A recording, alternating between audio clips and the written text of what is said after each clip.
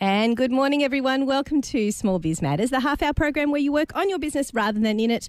My name is Alexi Boyd, your trusted admin, advocate, advisor, friend to small business, everything you want me to be, really. But here on Small Biz, we talk all about small business. We educate our listeners and we have fantastic experts on the show, as we do today. Now, I just wanted to pick up on a bit of a topical news today. I'd like to congratulate Philip Ruddock, who is our new mayor. We look forward to working with him closely here at Triple H Community Radio, as well as my role on the Chamber of Commerce as well. I'm looking forward to having Phil in some good discussions, some good hearty discussions about the future and the progress of Hornsby. It's going to be some interesting times. He said some interesting things about in relation to development, which I'm sure the Greens side of council will be very intrigued to hear about his opinion on that. And we're looking forward to some change. It's going to be great here for the people of Hornsby. And also a big congratulations to the Greens Party, of course, because they've got 2 candidates, possibly more.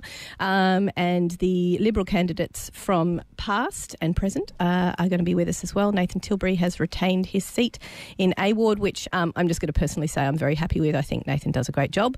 But it will be interesting to see how we go with the future of Hornsby, and hopefully this stagnation process, which I very publicly said and happily said has been going on for the last few years, hopefully we will see some vibrancy injected, and the good people who work at Hornsby Council will be able to be supported and working hard on their projects with hopefully that $20 million back from Parramatta. That'd be awesome to just get that money back again. Thank you very much. Yes, interesting times ahead. I hope everybody went to their local school and bought a sausage sizzle and a compulsory cake for Saturday night afternoon tea. And thank you very much for everyone who came to Hornsby North to support us. Now, on with the show today. We're here with Vicky Reiter. Now, Vicky is a very well-known public speaker and expert in her field when it comes to, I'm going to say this all wrong, Vicky, so let me just say welcome to the show, and then you can do your spiel. Thanks for coming on the show today. Oh, my pleasure. Thanks for having me. And it's been ages. We've been talking about having you on the show for quite a while, and I'm super excited because it's a field that small business doesn't often think about when it comes to, they do have business coaches that are in the realm of small business coaching, but you're not an expert in that. You're an expert in a different kind of professional development. Can you tell me a little bit about your journey?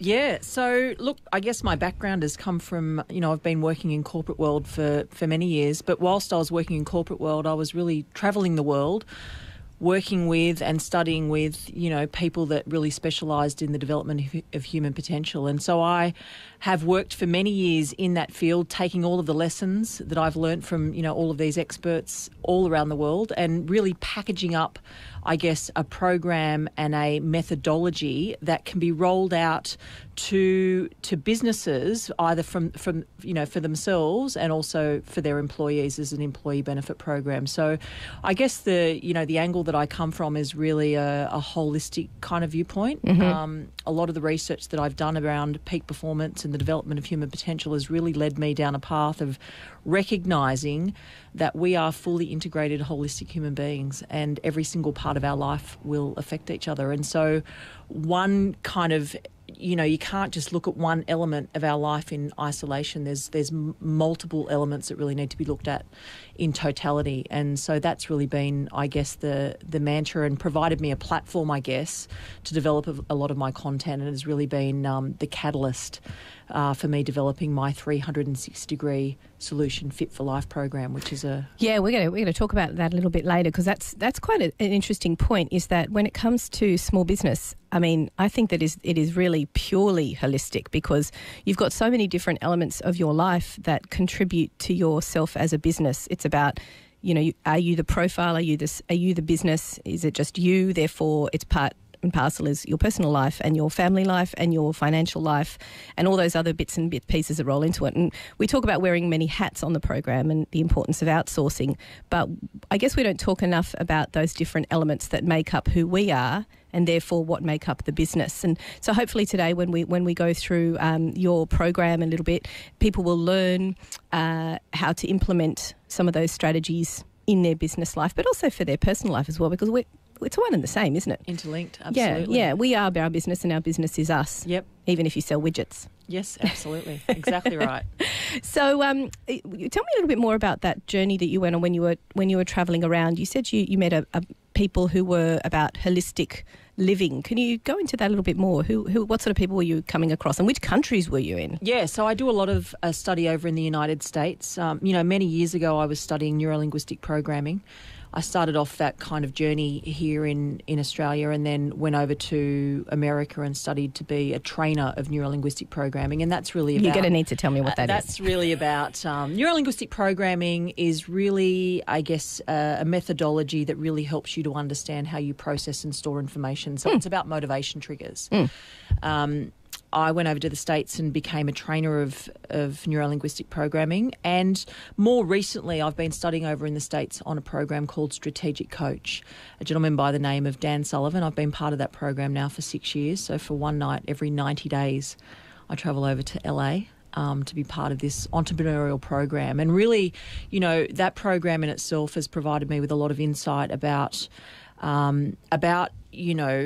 business, about entrepreneurialism, about packaging up your own wisdom and what you're passionate about, and taking to market a proposition that's a little bit different to potentially what other people who might be in the same market are taking to market. Because at the end of the day, I think particularly in business, one of the things that I've learnt is that we live in a commoditised world. And everybody is competing on price. We live in a discount economy, and people don't want to pay full price for anything anymore. So if you're a business owner, how do you start to think differently about the value that you bring to the table, and how do you repackage up your offering so that it looks different to other people who might have a similar kind of product to what you do, so that, this whole price comparison piece becomes not even part of the conversation. And, a lot of those lessons that I learned through that program helped me to package up my own proposition, which is this, Fit for Life program. And that's really what I learned about building a holistic model that really looks at kind of every element of someone's life. I really like that phrase. I really love that phrase that you use, which was packaging up the wisdom. And that's so true, isn't it? Because we do try and talk about differentiating ourselves. How can we stand out? How can we niche in our particular market? But I don't think we sing our own praises enough about the wisdom that we bring with us. Yep. Because we sing our praises when it comes to customer service, because we all answer emails at stupid o'clock, and we're there, and we're trying to do our best for our clients, because that's what small business does best. But we're not very good at singing our own praises. Yep. And it's something I've been sort of contemplating lately when I've been thinking about my daughters and how to give them a bit more of this sort of positive reinforcement. And nobody talks about pride. Nobody talks about nobody uses the words, and particularly girls, I am proud of. I'm proud of myself because I've done this. People give you a compliment and you go, oh, no, don't be silly. It's like, what are we, in the 50s? So it's like packaging up that wisdom. I love that phrase that you used, because we bring with us as small business owners a great deal of life experience, which in our industry, thank goodness, is actually appreciated. But it's hard to find that way of selling that wisdom as part of your package. Yeah. Is there a particular tip?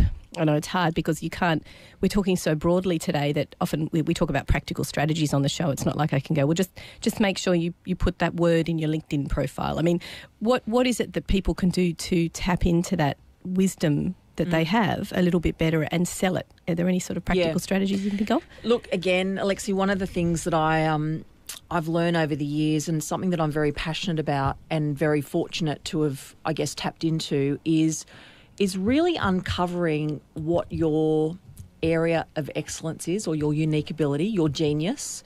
I think, again, as business owners, we go into business because we're passionate about something. We've got, something of value that we've got to offer. But I think once we get into business, then we start packaging up all of these other bits and pieces. We become, responsible for doing a whole lot more than what we ended up getting into the business to start with. So I think it's about, firstly, really getting clear on what you're passionate about and what your unique ability is, or your area of excellence, and finding out what your strengths are, and actually starting to think about how you can package up something around those strengths.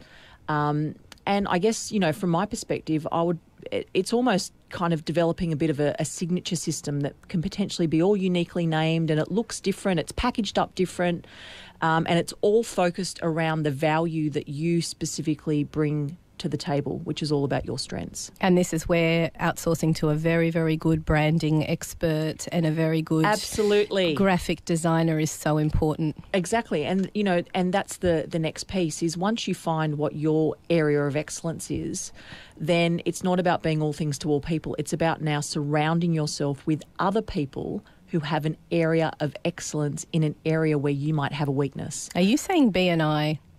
Am I hearing you say B&I? I guess that concept springs to mind because obviously there's people within a B&I environment that bring different kind Areas of elements. Of expertise, yeah. Yeah. But within your own business, it's about, even if you're a one-man band, it's about finding, as you say, a graphic designer that specialises only in doing graphic design and is external to your business where you outsource that function to them. Or bookkeeping.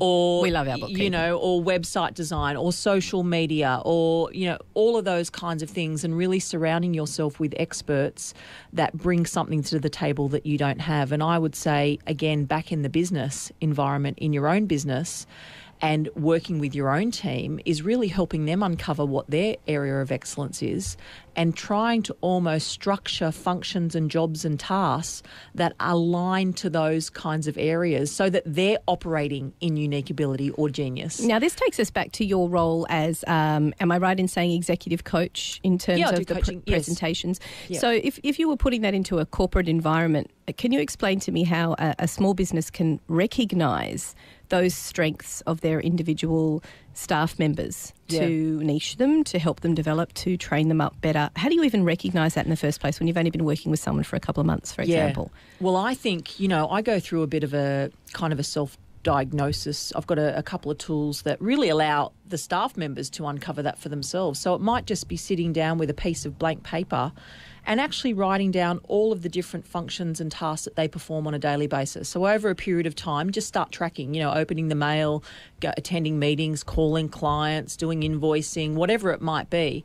And then from there, really getting, applying a lens over the top of that and saying, well, out of all of the tasks that I perform on a daily basis, which ones really sit in that unique ability or area of excellence? The ones that I'm truly passionate about and the ones that I'm really good at. And proud of. What percentage of my time is made up of those tasks. And then it's about really recognising from there, what tasks do I do that I do very well, but I'm not really, all that passionate about. I can do them well. But if I had the choice, I'd probably, maybe rather give them to someone else. And then it's kind of about tasks that potentially drain you of energy. You're incompetent at. And when you have to do them, they take you 3 times as long because you just don't have a skill set in those areas.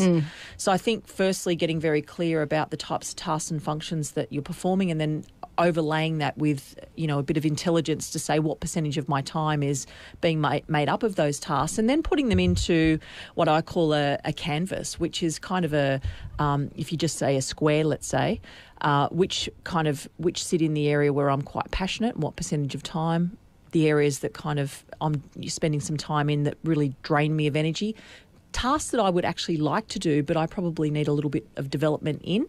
So what percentage of tasks kind of fit into that area? And then from there, really working out a plan and a strategy to do more of the things that you're good at and work out across the business who might have a skill set in some of those other tasks or functions where you potentially have a weakness.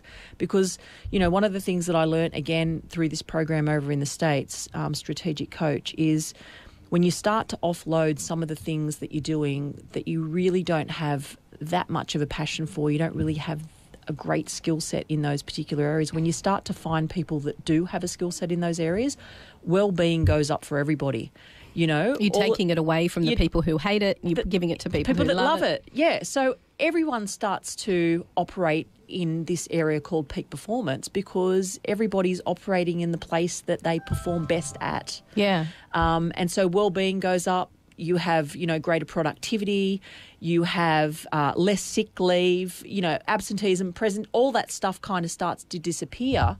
And we know, again, through the research that people that are focusing on their top 5 strengths every single day are 600% more engaged in work and 300% more satisfied with their own lives. So there's statistics and science and research that underpins what it is we're talking about today. And the key to well-being and to productivity and building a successful business is to really start focusing on what it is you're good at, what it is you love, and the value that you bring to the table, and really looking for people to support you in being able to, delegate or hand off tasks that perhaps you don't really have that much passion for. And those are great tips for management as well, for management of staff, because I know in the back of our minds when you start a small business, you're not sure, who to hire first. I mean, that's the starting point. And then once you've got a team of maybe 5 or 6, it is a bit of everyone's doing everything. I've seen it in my role as a bookkeeper coming in externally, and I just watch people.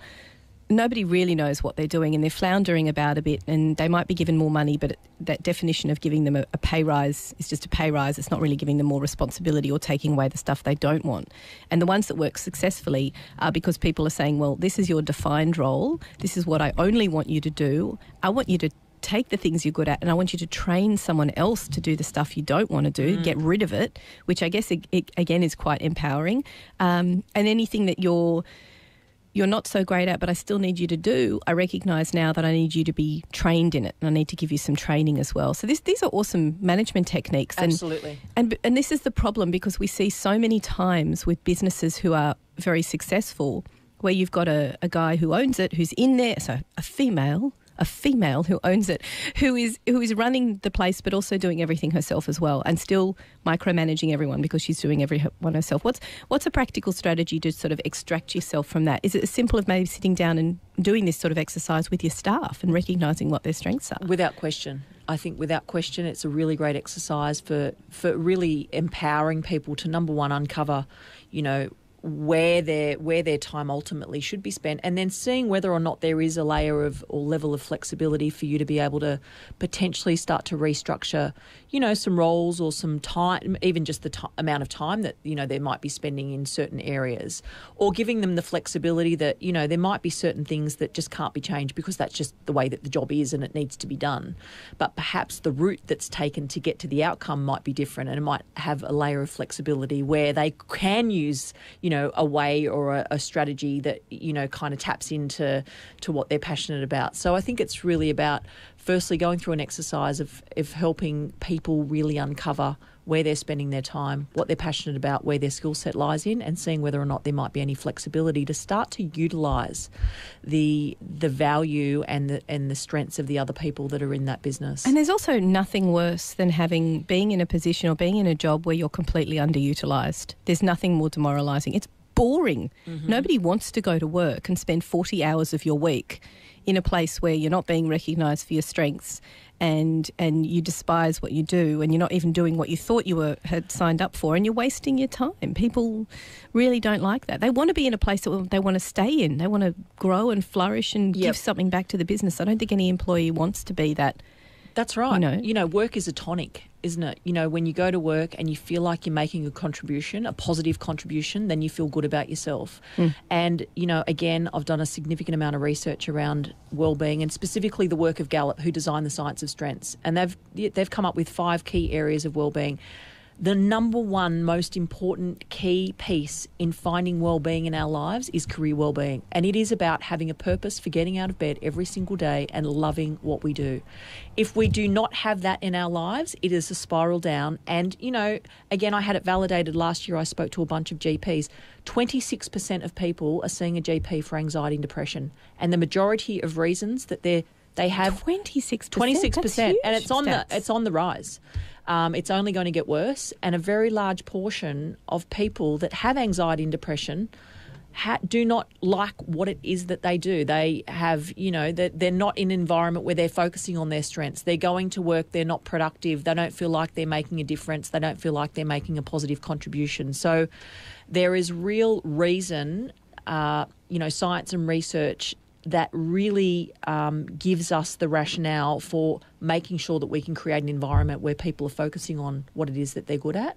Because when that happens, well, firstly, we're twice as likely to thrive in life overall. If we actually do have career well-being in our life, the research says that we are twice as likely to thrive in our life overall if we have that element correct. Yeah. And it has dramatic impacts on profitability and, productivity in the workplace. So, And not just for the business owner, but for those people who work for them as well. Oh, totally. And staff retention. Oh, my goodness. I'm always banging on about staff retention, but the highest expense for businesses is not the wages and the salaries, but actually the cost of replenishing and retraining and bringing on new staff and retrenching staff if need be. Yeah, well, it takes, if a person leaves a business, it's usually about, 5 or 6 months before someone can come in and actually be competent at doing the job. And you think about the expense associated with that, the recruitment costs, the training costs, taking someone else out of their day to train the new person, all of that kind of stuff. I mean, it's a huge cost. So getting it right to start with is... And keeping your staff happy. Absolutely. Look, we're going to take a short break for a community service announcement, and then we'll be back after that. We'll check the traffic, and we'll be back talking with Vicky a little bit more about your program called the 360 Degree Solution. You are listening to Triple H 100.1 FM. And today, of course, we have Vicky Reiter, who is an expert in her field when it comes to coaching and supporting businesses and helping them understand to get the best out of their employees. We were just talking about that a little bit before the program, actually, and just really great management tips for small businesses to help support your employees in their role, but also get the most out of them, and the importance of making sure that they don't stagnate. And it's an important topic, isn't it, Vicky? Because a lot of businesses lose time, money, resources because they're not looking after that element of their business. It's not just about making money. You have to look after your staff. Yeah, absolutely. I mean, it's, most of us are in the people business, aren't we? We've got people that are working for us, but at the end of the day, if they're not happy, it's going to have a detrimental impact to our bottom line. So we absolutely need to take care of people. We need to make sure that they're kind of operating in this space called peak performance, where people are actually wanting to get out of bed in the morning and actually walk into the office. Now, tell me a little bit about the 360-degree approach. Now, this is something, at the beginning of the program, you were telling us about all the wonderful mentors that you've had and the strategies and things that you've learned while travelling overseas, particularly in the US. They seem to be well ahead of us in this regard when it comes to tapping into potential and all that sort of thing. So you've developed this program. Tell us a little bit about that. Thank you for sharing this with us, by the way. And those of you who are listening, we'll pop this up on the Facebook page on Small Biz Matters as well, so you can have a look at that as you listen. So tell me a little bit about this concept. Yeah. So the first thing, I guess, I got really clear on, Alexi, when I first started kind of, I guess, unpacking my IP around this, was really identifying what I was passionate about, what I was good at, what my strengths were. And what I'm really good at is coaching, development and mentoring. And when I think about those things, and then I thought about, I've been researching human behaviour and motivation and the development of human potential for 20 years. What do I know about all of those concepts? And so I unpacked my IP by kind of just doing a bit of a brain dump around all of those different topics. And then what I realised very quickly was that there was an integrated solution that needed to be put in place. A lot of coaches are out there talking about kind of single elements. Yeah, you do get that a lot as well, particularly in the life coaching side of things, is they just tease out one thing. And that's right. It's not about that. It's about the package. Absolutely, because every part of our life will affect each other. And I worked out very quickly that, our health and lifestyle choices will directly impact our economic life and our financial security. Our financial security and economic life will directly impact our health and lifestyle choices, and both of those two things are completely underpinned by how we feel about ourselves, our overall well-being, our life satisfaction and our emotional fitness. And so... Emotional fitness. That is a great term. Yeah. Emotional fitness. Yeah. I love that. That's fantastic. Yeah. So, this program that I've packaged up, it really looks at those three areas, if you like. And I've developed this, 360-degree approach, which is part of my Fit for Life program that really taps into, helping people uncover where they sit across each of those three areas, and really giving them the strategies, tools and concepts to work out where they are, where they want to be, and giving them a platform, I guess, to plug the gaps that exist in their life so that they can move from where they are now to ultimately where they want to be. So it's... Yeah. So I like the way it sort of finds the strengths first and then maybe the weaknesses and what needs to be pulled up on that.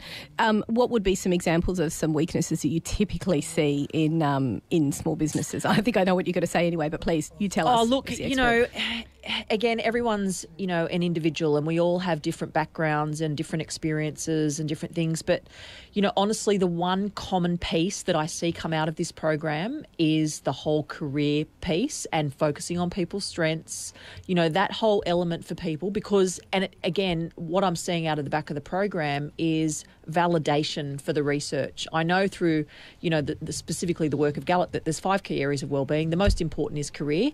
That is now being validated by what I'm seeing off the back of the program. If people don't have that in their life, then it impacts all of the other areas of their life, because we spend such a significant amount of time at work.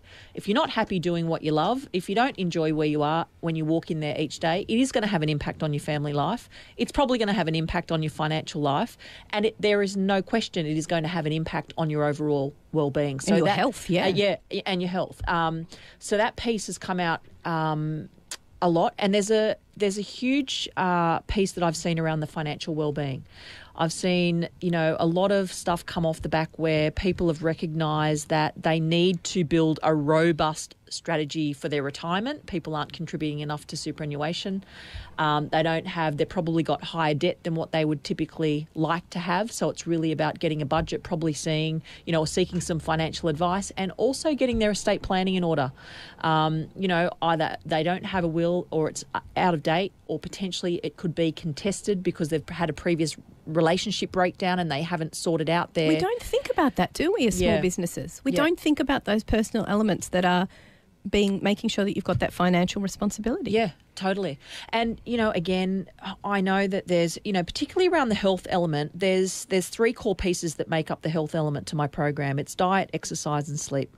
We know through the research that there's 3 core behaviours that lead to the 4 most chronic diseases, which contribute to 90% of deaths. Smoking, a lack of exercise and diet will contribute directly to heart disease, cancer, lung disease and diabetes. And those 4 things lead directly to 90% of deaths in this country. But we also have issues with sleep. 45% of people do not get enough sleep in this country. And when I'm talking about enough sleep, it's between 7 and 9 hours every single night. Now, we know sleep deprivation can have catastrophic effects on our overall health and our well-being, stress and anxiety. It leads to a lack of productivity, and it can also have severe connections to, disease and illness. But it can also be a result of all of these other elements not being in place. If you're worried about your money, you're worried about not having enough in retirement. You're worried about what will happen to the business if you can no longer work in it. You're worried about potentially your estate being contested because you do have a previous relationship that's broken down and you haven't sorted that part of your life out. Then that is going to have a direct impact on all of these other elements. And so it was all of these things that helped me to create this platform, this program, to help people get really conscious about each of these areas and start to build a robust plan and a roadmap for getting them sorted out so that they can go on to live the life that they've always wanted to live. Because at the end of the day, we're, fully integrated, holistic human beings. And whilst we might have, we might be business owners, if we don't sort out all of these other issues, it is going to have an impact on how successful the business is going to be. It's interesting what you were saying about sleep there, actually, because I've often had this thought going around in my head that my mum told me many years ago, because she was very hard worker, and it was the 80s. It was the time of 24, 25%, God knows what, interest rates. And what's interesting is that she'd say, look, if you add up all the time that you'd spend thinking about doing something as opposed to actually doing it, you'd probably find that time took up more than actually just getting it done. And sometimes big tasks like planning for your financial future do take a bit of time, but often it's that first step of understanding, well, I've just got to get some advice, or I've got to talk to someone and find the right person to help me, or even just do some research for myself online. And sometimes just getting that ball rolling is what's required to alleviate the stress and maybe get some more time back in your hands and sleep. Yep. And one of the things I've learnt, again, through study is that there's no relief in avoidance of any task. There is only relief in getting the task done. So the longer you put this off, knowing that you need to do something, it hangs around, and it is like a backpack full of bricks until you actually take the first step to getting this stuff sorted out. The voice will always be there reminding you should have sorted this out. You could have done that yesterday. Why haven't you just made that one phone call? But I think, as you say, when we start to think about these things, they can become overwhelming because they're big. So what we need to do is really chunk it down. You know, you've got something that you need to address. What is the absolute very first step that you need to take? Then what is the next step? And then what is the third step? But I think it's about just getting the first step done. And again, you know, through goal achievement strategies that I teach all of the people that come through my program, it's the moment that we start to ask ourselves a question like, do I feel like going to the gym today? No. It's 6 o'clock in the morning. That is exactly what happens. The brain will create an excuse, a justification, and a rationale to get you out of taking that I've action. got a bit of a cold coming on. It's cold outside. Absolutely. And it'll make you feel better about your choice. Our brain is set up to protect us, and so it will come up with a set of excuses to make us feel better about getting out of not taking the action. But as I said, we will walk around with a set of backpacks on our back, and our brain will constantly be reminding us that we should have gone to the gym, you know. And so it really is about setting yourself up with a set of commands to just do it. Just start the task, get it done. The moment you ask yourself a question, forget doing anything, it won't be happening. And it comes back to what you were saying at the beginning of the program about making your staff feel comfortable and happy in the roles that they're in as well, because if they can recognise what it is they're not happy doing, just take it away from them. Yep. Outsource that stress to someone lower down the chain, or someone that wants to do it. That's right. Because often somebody's strengths are somebody else's weaknesses. Yeah. But it's hard as a business owner, isn't it? It's hard to prioritise. So when people walk into this potential program with someone such as yourself, where do you begin? Because you're covering off so many aspects, almost an entire life is going to be bundled up in these strategies and these. How do you break the ice to get people to understand that we're just going to chunk this down, even though we're going to be looking at everything? So how do you approach it right at the beginning to get people to understand it's not going to be totally overwhelming? Yep. So I guess with the program that I've created, well, firstly, it's all digital. So it's all online, it's all video-based, and all of the tools and the templates are integrated into the system. But it's staged into 7 distinct modules, if you like. Do you think that's important when people are looking for a program like this, is that they look for something that is broken down into stages, that it's not just one big talk about everything in their life? Well, I think then it becomes overwhelming. You know, when you start to, if you don't chunk it down and you don't start looking at, you know, different parts of your life, you know, kind of separately but also integrated, then it can become very overwhelming and people just go, it's too hard, I don't have the time, and that becomes a stress. So my program is staged into 7, you know, distinct areas, which really breaks it down into small bite-sized chunks. So in terms of delivering the content, you know, each of the videos that I've created are really between 1 and 3 minutes long. So, and each of them have their own beginning and middle and end. So ideally, yes, you would work your way through the program from, you know, beginning all the way through stages 1 through 7, but it completely allows flexibility. So you might want to go in and just watch a couple of videos in modules 1 and then skip down to module 6 if you say. So you'll still get something out of the program, but it allows complete flexibility in the way that it's delivered. But I think the important piece here is that the content is chunked down into very small pieces, and, you know, people can spend as long as they need to working their way, you know, through the program. At the moment, I'm running some facilitated versions of that program over an 8-week period. So again, not to overwhelm people, and saying that, you know, kind of what I would be suggesting to get through the program over that 8-week period is to just put 1 hour away a week. People can find 1 hour. We have 168 in the week. I'm just looking for 1 hour. That's what I say to people when they're volunteering. I just want one. One to turn a sausage. Yeah. But no, it's right, because you've got to make the time. You've got to make the time, but you've also got to make the time to do nothing as well and switch off, and that's what we're so crap at with small businesses. So tell me, when you're speaking to those different types of audiences, because I'm always fascinated by that role as a speaker, because it's interesting. You might have a group of multinational directors sitting in front of you, or you might have a group of small businesses.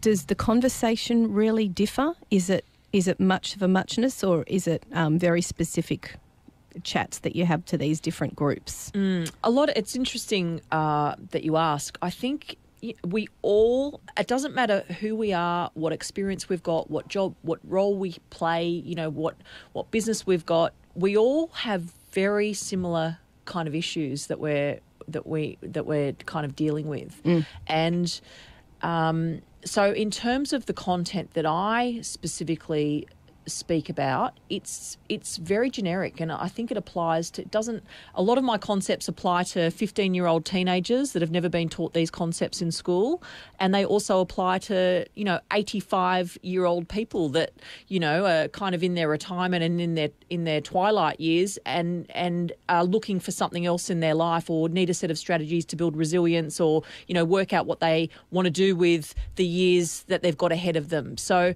I think my content is quite generic in the way that it applies to specific people. So I wouldn't say that there's a twist on it. I mean, depending upon, I'm speaking to a bunch of cosmetic surgeons this coming Friday. Right. How does that conversation go? But the concepts and the tools that I'm going to be speaking about are exactly the same concepts that make up my 7-stage whole of life coaching program. But they're also the same concepts that I've spoken to a bunch of financial advisors about, and then a bunch of small business owners. So it really is about the holistic element of it. It totally is. Yeah. And is it more about the individual really sitting down and, I don't want to use the word psychoanalyzing, but almost unpacking themselves to understand where their weaknesses are and what they need to work on and what their strengths are? Is that sort of the fundamental backbone of it? Yeah, well, I think at the end of the day, all behaviour is unconscious, isn't it? So we don't, you don't think about picking up a pen, you just pick up a pen. What my program really helps people to do is to get conscious about where their life is at now across, personally, professionally and financially, and help them set up a vision and a strategy for their future. So where are they currently at now?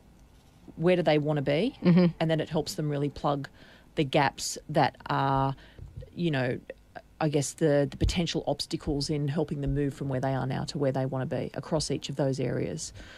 Yeah, it's fundamental, but yet at the same time it takes into account everything that's a part of being a small business owner or even an executive. Doesn't really matter who you are; it all applies. Exactly right.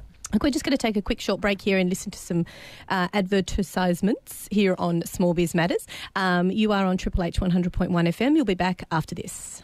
Now, all these different aspects. Do you find that, in your experience, Vicky? Look, these are all little chunks of what you can do to improve your business. How many people go into a full state of overwhelm and are beyond help? And what do you do with those sort of people? I mean, do you start looking at succession planning? Do you look at ways of helping them exit from being in a business? I mean, what happens when people are just completely overwhelmed and no longer almost with the ability to help? How do you move them on to a different part of their lives, perhaps? Yeah. Is there any way of recognising that as a small business owner? Again, I think it probably starts with, having a very honest and transparent discussion, really, again, sitting down and, working through what are they actually quite good at, and looking at, again, it all comes back to that whole kind of strengths What piece. do you want to do? Yeah. What do you enjoy doing? Yes. Absolutely. Yeah. And I think, Alexi, again, one of the things that I've noticed is a lot of people, all they get excited about is getting out of work and retiring. All we want to kind of do is not be working anymore. No, I'm not that person. I'm terrified of retiring. I don't want to retire. I'll just retire and do volunteer work for hours and hours and hours. But I think that, if we could actually find what it is we really enjoyed doing and what we were passionate about, then why do we need to retire? Maybe we just need to slow down. Maybe we just need to do a few days a week. But, having something in our life and a purpose to get out of bed every single day is just so, so important. And whether or not that's finding hobbies and things to do with your time, but there has to be a process where we can kind of unpack what that looks like for us as an individual, and then work out what things we can start to do that are going to plug those areas for us and give us that element of well-being. And have that financial backbone so that you feel comfortable and not stressed about doing something that you love, and that because a lot of people just continue on doing same old because they don't feel that they have a financial choice. And maybe they don't, because we live in the most expensive, ridiculous city in the world. Yep. But there are ways around that, I guess. I mean, maybe not being so commoditised, as you said at the beginning of the program. Yeah, again, finding out what you're really good at, what you're really passionate about. And, even though you might be kind of working, 5 days a week in a role that, give or take, you could do something on the side where you start to package up something that you are quite passionate about. And again, maybe it's about, I talk to people about, find out what you're really good at and what you're passionate about. If it's photography, and that's what you really enjoy doing, then how can you start to do more of those things? How do you start to tap into utilising that? Is it, maybe you could develop a photography course for other people, maybe make a little digital program, write an ebook, coach kids. What are all the different types of things that you could do? What are all the different types of distribution channels that you could tap into that would actually allow you to focus more in those particular areas? So, again, I've spoken to people, and even for myself, my skill set really sits in that kind of coaching, development and mentoring piece. So what are all the distribution channels that I have access to in order to tap into those things? Well, I've written a book.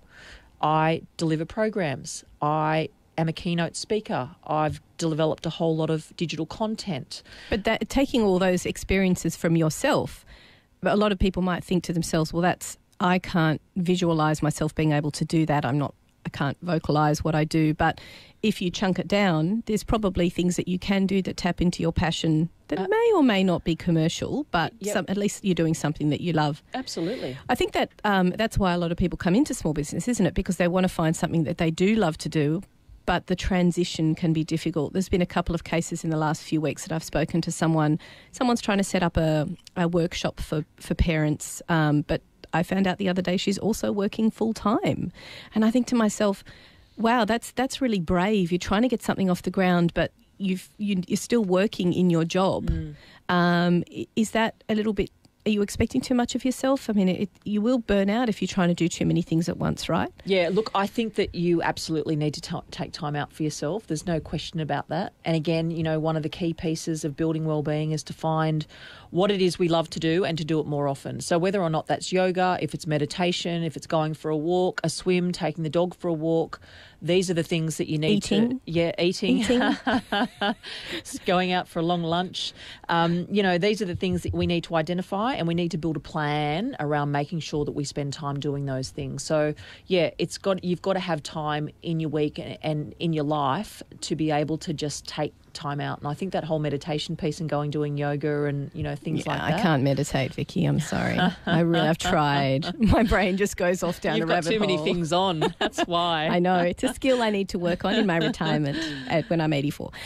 So, look, thank you so much for coming on the program today. It's been absolutely fantastic. Those of you who've just tuned in, it will be available on the blogs and podcasts page of the smallbizmatters.com.au website. We'll let you know via our Facebook page when it's available. But look, full of information today. We've learned about applying these techniques to assist your employees, how to tap into your strengths as a business owner, and perhaps look at succession planning or changing if it is something that you're not enjoying doing, and how to find ways to do more of what you love. And thank you so much for coming on the program today. My pleasure. Now, give us a quick plug. What website can they go to find out more information about yourself? The 360degreesolution.com.au. So that's THE360solution.com.au. Awesome. Look, thank you again for coming on the program. And for those of you who are listening, we'll be back on the program next week with another fantastic guest. We're in the middle of a bit of a guest fest at the moment on Small Biz Matters. And we'll be back next Tuesday at 9 a.m. Thank you for listening. My name is Alexi Boyd, and I'll see you all next week.